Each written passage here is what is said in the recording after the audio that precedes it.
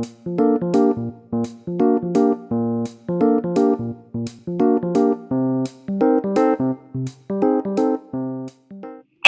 I am Jim from KKday, and I'm pleased and honored to be invited to share some of the insight that we have. We as KKday we have been through in the changes on Taiwanese lifestyle, the trend of travel after COVID-19.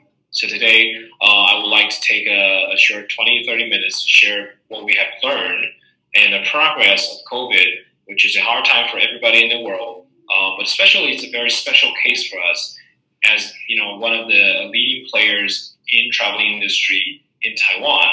And we have a lot of findings that we find we could share with you guys, and hopefully we could be of help in the sense of how we grew your business in Korea as well. So we want to start with a little bit pre-COVID situation, which is the more of the transformation of the travel industry in Taiwan. So starting roughly around 2010, we have been going through a big, almost like a revolution of how people travel in Taiwan, how Taiwanese travel outside of Taiwan or in Taiwan. And it's becoming more of a percentage between package tour, group tours, with the traditional ways of everybody gathering at an airport, and you have the tour guide, you have a tour leader who show you around, you have to join the set itinerary all the time. From that kind of package group tour, it has now gradually became a very fragmented, a very free and easy travelers where you book tickets by yourself, you plan your itinerary, everything by yourself. And this happened in a very fast pace, roughly in between 2010 to 2015. And between 2015 and 2020, this has even gone in the even more straight and a more fragmented way than any of the world has ever seen before. So one thing we definitely see, and something that really helped KKday grow our business since we started in 2015, is that people tend to search everything, through search engine, namely Google, probably in Korea, Naver. People search a lot of their information about their traveling plans, about where to go and what to do and how to get those done on these big search engine, which really eliminate the gap of information that used to be one of the main value of travel agency, where people go to their store and their experts will explain how or when you should travel.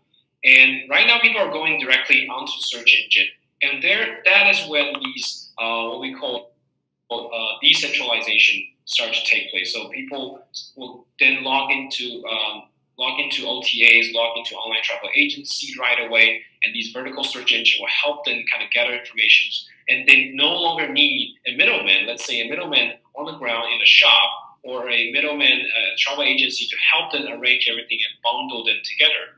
They can easily be their own travel agency. So this really enables people to put their tours together, to organize group tour for their families. They don't have to go to a third-party travel agency.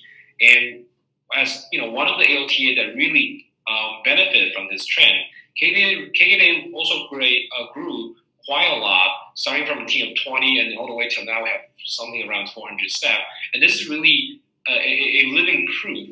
And so we have seen this growth by ourselves to really explain why the trend has been moving. And this is something not only in Taiwan, but especially in Taiwan, we see a great deal of a new business, new OTA open up, and people's behavior really shape greatly in a very short period of time.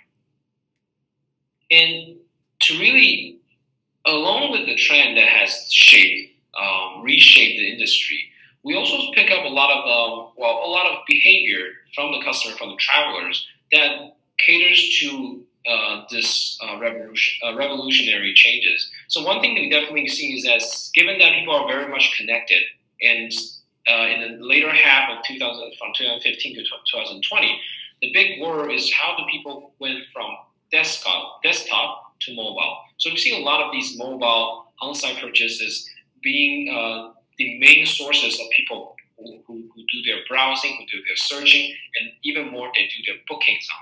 And this enables people to really make booking on site. They want instant confirmations, and all these little details are the ways how people having their behavior having reshaped through the help of internet connections and through the help of the penetration rate of mobile devices in the major markets, especially in Taiwan.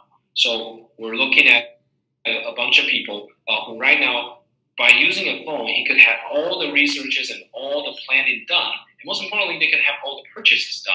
And that's when they, which also the mobile internet penetration will really help them kind of grow that in a way that they wanted to do. Let's say I want to do last minute bookings. They want to look for more local or more different experience than others. So of course, when it comes to mobile internet, social media is a huge part of traveling as well. So you wanted to not only plan your trip instantly, plan your trip on site, you want to share.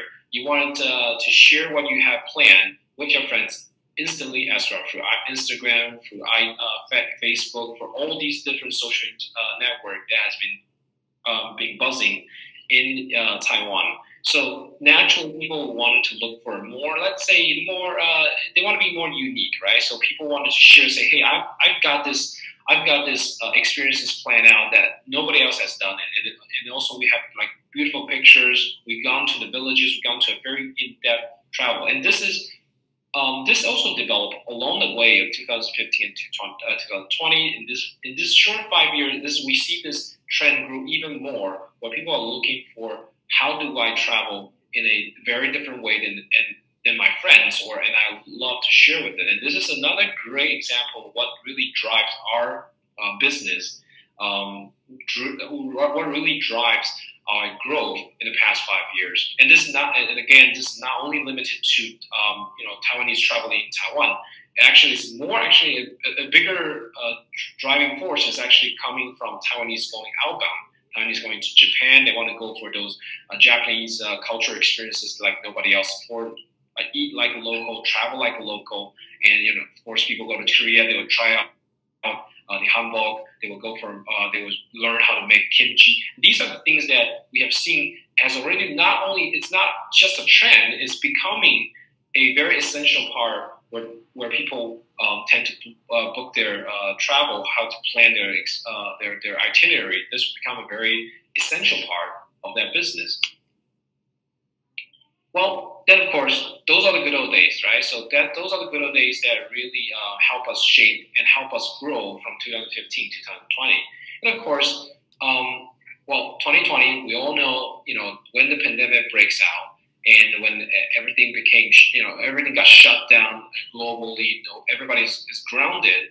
This, of course, had a great impact on the traveling industry in Taiwan. So, and I believe this could be related, this could be applied to all the different countries. And of course, in Korea, I believe that's the same case as well. So travel industry are very much the first wave of victim of the outbreak of the pandemic, where people country start to lock down borders starting roughly around March all the way till now. So it's been, it's been around 8-9 months of total lockdown. And you can see we are looking at major players, big players, Lion Travels and other travel agencies, big names out there, have been suffering a year-over-year drop of their revenue, of their profit to roughly around 70 to 90%.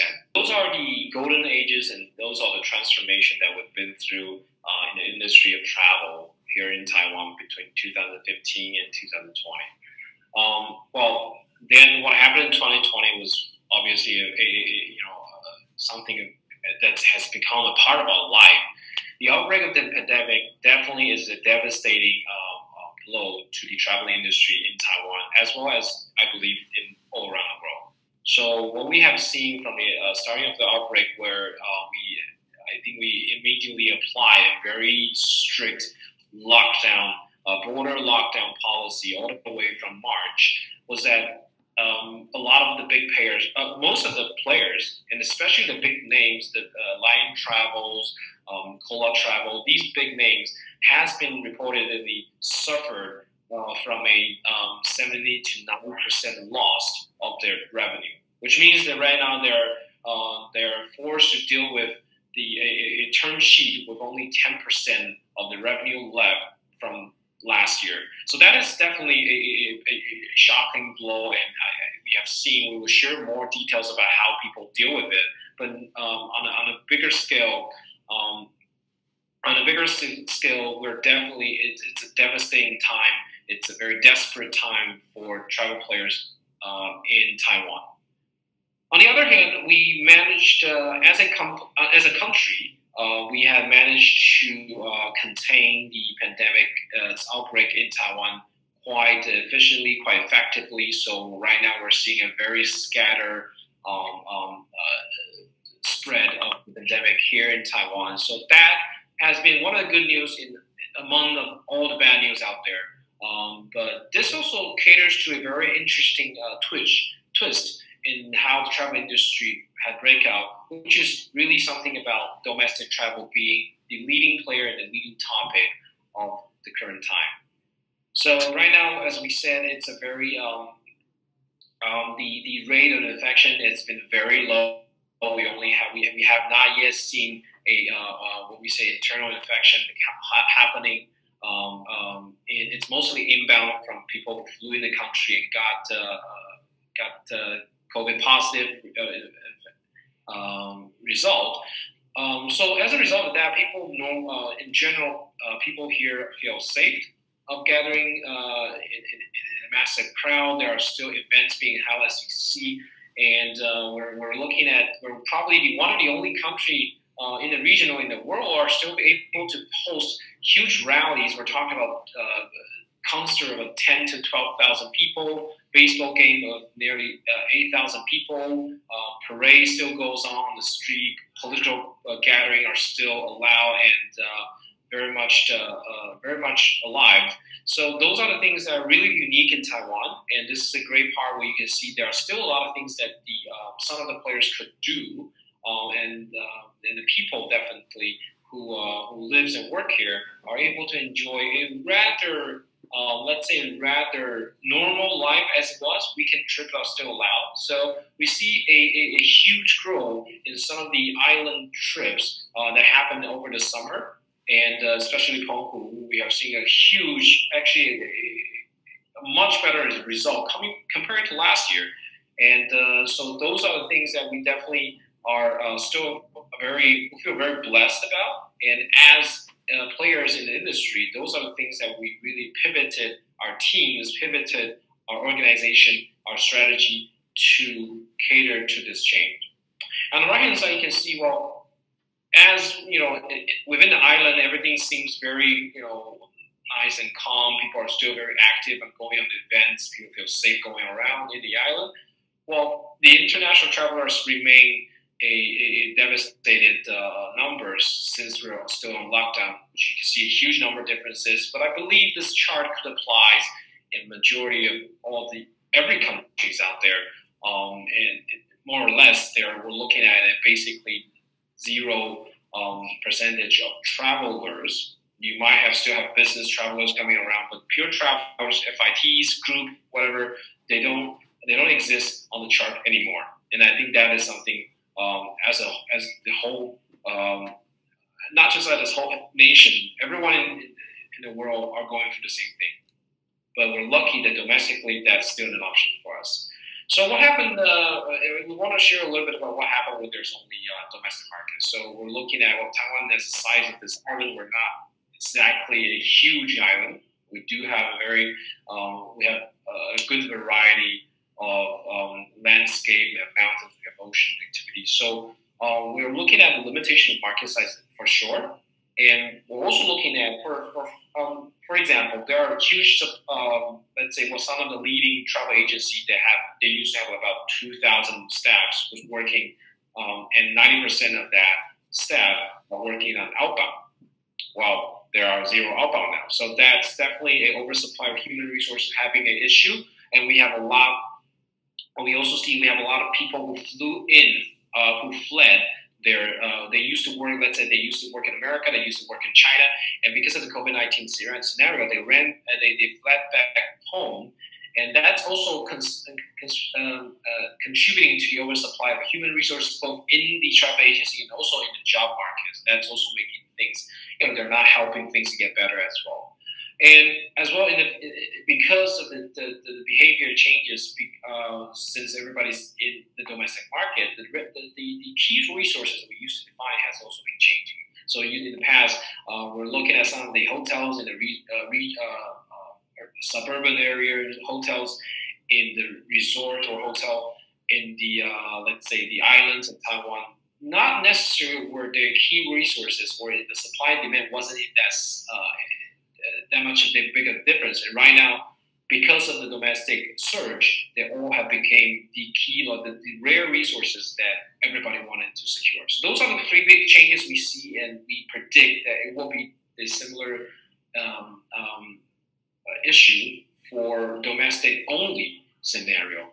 And to follow with that, to kind of come up with the surge of domestic travel in Taiwan, one of the big topic is islands. So we don't have that many islands. We do have a couple islands along the coastal area, probably about 30 minutes, 40 minutes flight from the major cities.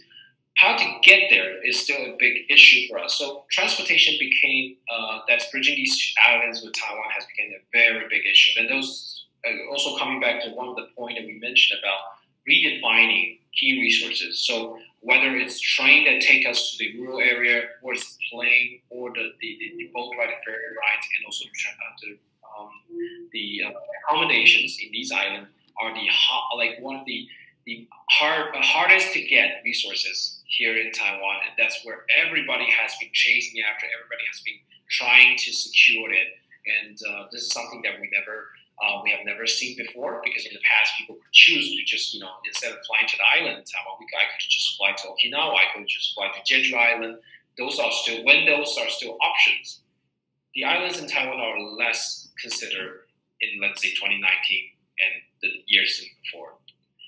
And well, we're talking about securing key resources. But what if you didn't secure enough key resources, or the key resources you secure are not enough to fill the blank of your revenue, which is very likely this case.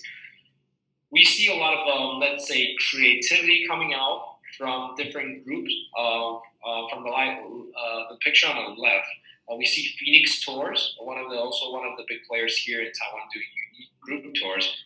They started a gym, somehow connecting their brands with the gym project, but it's a side project, and now it became the main project of this once renowned travel agency. And of course, SDT Tours, who has some records in selling souvenirs, are now doing. They sell fruits, they sell vegetables, they sell olive oil, they sell goods. They became a EC platform. They became a online grocery vendor of that sort. And of course, you have Lion Travel, the leading player of Taiwan, doing takeout restaurant, doing express restaurant. They're doing in food court, or they're opening new restaurant, basically moving to the F&B side of the business. So those are, let's say, creative ways, but they are not exactly connected to traveling itself. So for traveling itself, because of the over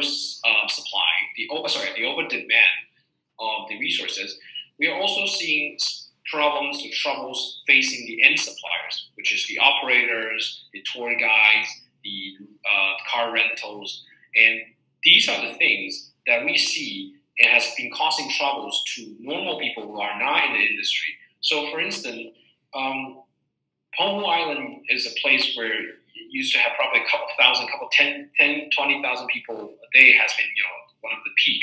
But right now we're looking at 200%, 300% people coming in.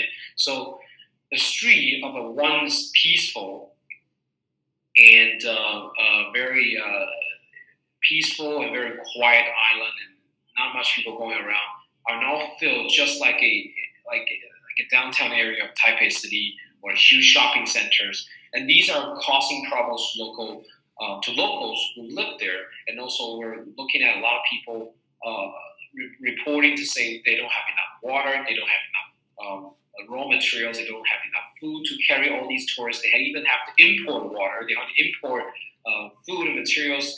And one of the most interesting news that we've seen is in Penghu, they're known for their seafood, right? It's an island. It has a lot of fishermen that provide very fresh and high quality seafood. But in the end, because of the over demand of the crazy amount of travelers going in there, they have to import seafood from Taiwan, and so that they can cook it there to provide it to the tourists. And that's something that we definitely see. I mean, as humorous as the news might sound, it is a big issue that basically showing us providing supplies and the difficulties of providing supplies or building new supplies, and the huge differences between the demand and supply surge when your domestic market breaks out. And also because of people, everybody wanted to get a piece of this domestic market here, a domestic travel market here in Taiwan. We're also looking at a lot of players in the main island of Taiwan are coming up with new attractions. They wanted to have new attractions to attract more guests, but in the end, they end up providing a very similar thing. We're looking at old street or traditional street market, night markets are very much the same, and we have built a lot of these painting villages. And at the beginning, painting villages are done because there are some historical reason behind it. But right now, people are just creating. They try to create these spots for people to take their Instagram photos. So we're seeing these very similar attractions being made all around the country, just because they wanted to get attention, they want to get guests, they want to get more revenue income out of that. And these are not only coming from local players, local companies, or local operators. Some of them are run by government. So local government also, I believe, is the same case anywhere in the world, bears a very heavy burden, the pressure to bring more guests to their local county, to their local cities. So some of them are even driven by government to build these replication attractions, the same attraction we see everywhere. So there are like a lot of them in Taiwan, and they look very much similar. And this is something we really hate to see, because it really the deficit between supply and demand didn't create more competitiveness coming from these attractions or coming from more innovations or more creativity. It became a war of how can you build more things the same and who spend more marketing money, and that's something we hate to see, definitely as an agency. So all these above, it didn't inspire us to think, okay, for the past decades, what is the value we provided as OTAs or as TAs or any kind of companies in the travel industry? What have we been providing to the guests? What is the value of our very existence? So one of the big things, of course, we use to bridge the gap of information, because when you do outbound, there's a lot of you might get lost in translation, you might get lost because of transaction and all that.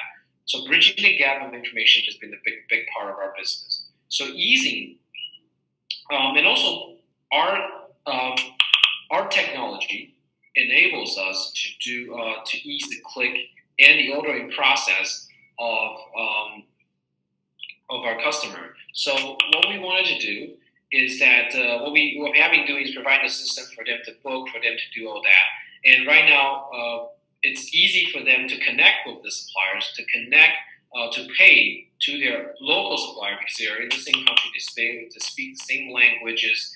And those are things that no longer are that much of it's almost the same as the gap information of the gap transaction, no longer needs to be bridged that much. So, and also the on-site experiences create visit values, navigate, and those are the things I think OTA could still be able to achieve on top of comparing to the other part where we only gap the differences, we became a bridge. Now we have to become a reason and provide the actual supply of providing actual on-site experiences to create value. So these are the things that we kind of calm ourselves down, think about what we can do and what is the best for us.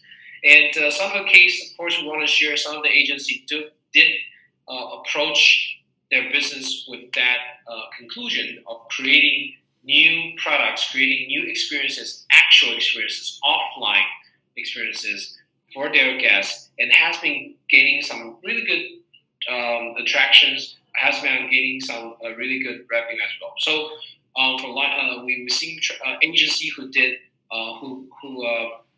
hire a boat, hire a cruise ship, because now cruise ship all park in the dock in the harbor, and then they hired it to do domestic cruise tour. So they stop city from city because we are the islands, so it's very easy to go around the islands. So basically, using the same cruise tour model in the past, where you hop from countries to country. Right now, we're just hopping city to city. But at the same time, it was popular. People have to fight for a seat back then at the beginning.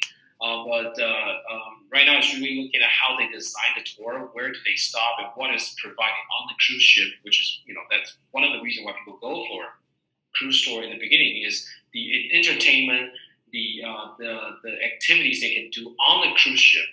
And that is something that we have seen has been creating a really good traction. Another thing is stay flights, or a lot of say semi traveling experiences for the flight. And these are a big highlight of the early stage when domestic travel became a big thing. So airlines, of course, just the same logic of the cruise ship company. They're suffering even more by just parking their planes at the airport. So they wanted to make use of some of the planes on top of those very scattered international flights right now, are still operating. So we have been seeing all the major players, Starlux, EVA, and China Airlines. They're all been doing these kind of staying flights where people just pay probably something around the same price what they would normally pay for air tickets to fly, let's say from Taiwan to Korea, Taiwan to Japan. They're paying something around 200 USD roughly to just fly out from Taipei and then circle around the island. And there are different themes. They're Flying to the Moon by Starlux, where you in the Mid-Autumn Festival, you can see the full moon from the sky. Or there are different themes of people flying to see the sunrise, people flying to see New Year's Eve, people flying to see, people can watch movies on the flight. The director comes on the flight and explain. So they want to play all the different contents, but essentially you're doing a flight that flies in and out at the same destination. So it has been growing up a lot of attractions, but we are also picking up different trends. Different signal of sometimes. The peak, of course, is when it was introduced at the beginning, but now it's becoming a little bit like they need to try even harder to put in more content so that people will buy. So experiencing the flight itself is not necessarily the biggest selling point, comparing to when everything started at the beginning of these kind of stay flight trends. People just literally just fly out and then they fly back in. Not much happening. They had a lunch on the plane and they can buy duty free, but that's it. So I think this is an interesting case we can share, and I think this and we see this in Taiwan, and then in Hong Kong they're doing it as well. And I think we've heard news about Korean flights, airline doing it as well. This is a good model you can definitely replicate. And then similar, just like the flight, trains in Taiwan has also been taking an approach, trying to get a glimpse, a part of the business from this domestic surge. So cruise line trains are being redesigned, these classic products, and they remodel the interior of certain trains, and then now they're deploying the government's resources, combining with the OTA sales and the marketing ability to really transform this used to be just a transportation device, and now it could really do a lot more. It became a hotel, became a playroom, became a lot more. And then, well, we're all talking about these players who have heavy capital resources that are not being utilized at the moment. One of the big cases, of course, is hotels. So hotels in especially urban areas who used to be very dependent on the inbound travelers, international travelers in the city especially, are now utilizing their resources to do innovative campaign like you could have VR games, you could have shows in the hotel rooms, because some of them transferring into karaoke. Well, it's a box, right? It's a room. And staycation is a big thing as well, coming back and forth. So these are things that, because these players are also very devastated. They every day that goes by, those rooms that are being sold. So we're seeing a good trend of those people using innovation to transfer their resources as well. And of course, there are the hipster and the hype attractions coming in. But going back to the early stage, what we have explained, 2015 to 2019, we're looking at people who are very driven by social media, or let's say social media friendly traveling, which is you posting, you want to share to people, say, hey, I travel very differently. I travel to with depth, like very deep travel. So we're looking at the same trend as well when it comes to domestic. A lot of agencies are coming out with tours that takes you to a farmer's house, stay a night at a farmer's place, go into the farms, those kind of attractions. People go into mountains, they want to experience Aboriginal culture. We do have a lot of local tribes here. So those are things that are going into the hipster or more of in-depth attractions. But at the same time, you have very hype attraction. Let's say it's very hype being. We define it as it became a super popular, a very hot word on the internet, and where everybody just flooded in. And one of the example is the Guishan Island near Taipei, near Yilan, suburban Taipei, and where people just go in there and take crazy pictures of what we call the milk pond. Next to the island, people go out there and do SUP, stand up paddle. They do water activities, and the best time. And at its peak, you will see like a dozen of boats gathering around that place and would take turns to take good pictures. Well, those are the hype attractions that we picked up every now and then over the internet around the island.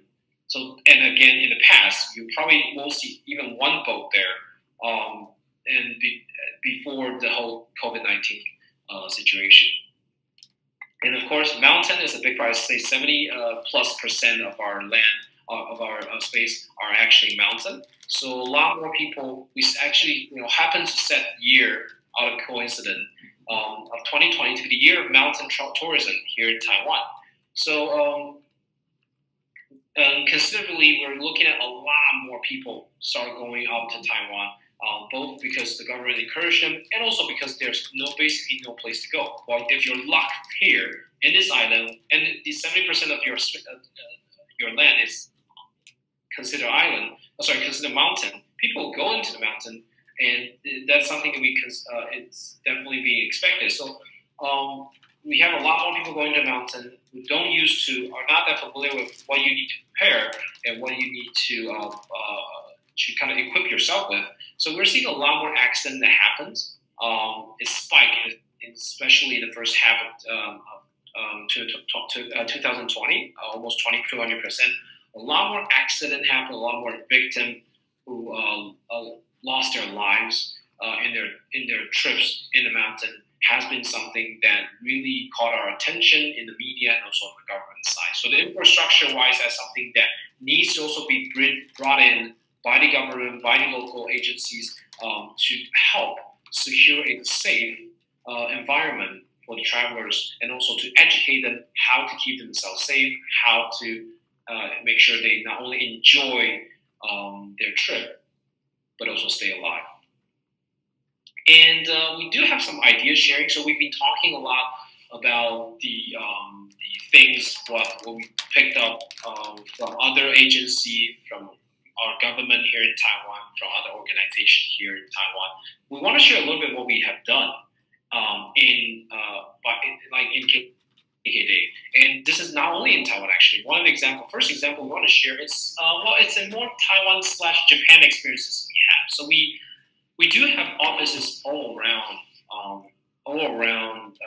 the region, and of course in Seoul, the office that we're working with, and of course in Japan, in Tokyo, we have an office there. So this is a story we want to share in Tokyo, where we have organized a tour, which is a Taiwan day tour in Tokyo. So we bring a lot of elements of Taiwan in Tokyo because there are Taiwanese temples, there are Taiwanese restaurants, there are Taiwanese vendors in Tokyo who's basically either Taiwanese who move over there and started the business there. So we connect all these elements together and we organize a day tour by ourselves.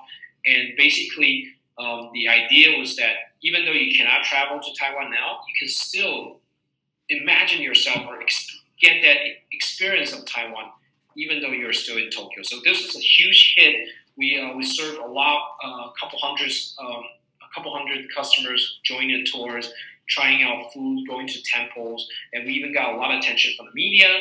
As you can see from the right-hand side, there are people who basically came on the tour and interviewed us and gave us a lot of coverage there. And this was the result, actually, of us working with the Taiwan Tourism Board in Tokyo. So this is the official collaboration, but it was organized by us. Everything from online experiences to offline experiences organized by us, but endorsed and sponsored by the Taiwan Tourism Board in Tokyo. And lastly, we want to share to utilize to see whether this is something we can definitely apply in Korea.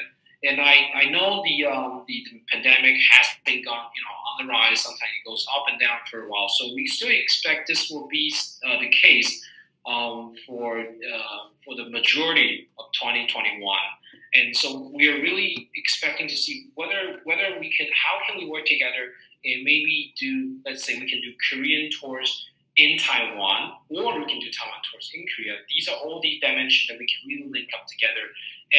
But the ultimate point is that we need to be the one who work with partners to provide actual experiences and create actual highlights to attract the customers. So these are the things that we definitely, our main takeaway of 2020 is how do we provide things that are different, but it's attractive to the guests. And if you come to think of it, this has always been the ideas. It's just now, because of the COVID crisis, we really have to think outside the box, and we have to touch people's heart by really going back. Say, if you miss traveling to other countries so much, how can we bring it here? So I think this is basically some of what we wanted to share, and we really look forward to have a more extensive discussion and collaborations in 2021 to see how can we best collect our resources and provide good experience to our customer. All right, that's it. Thank you.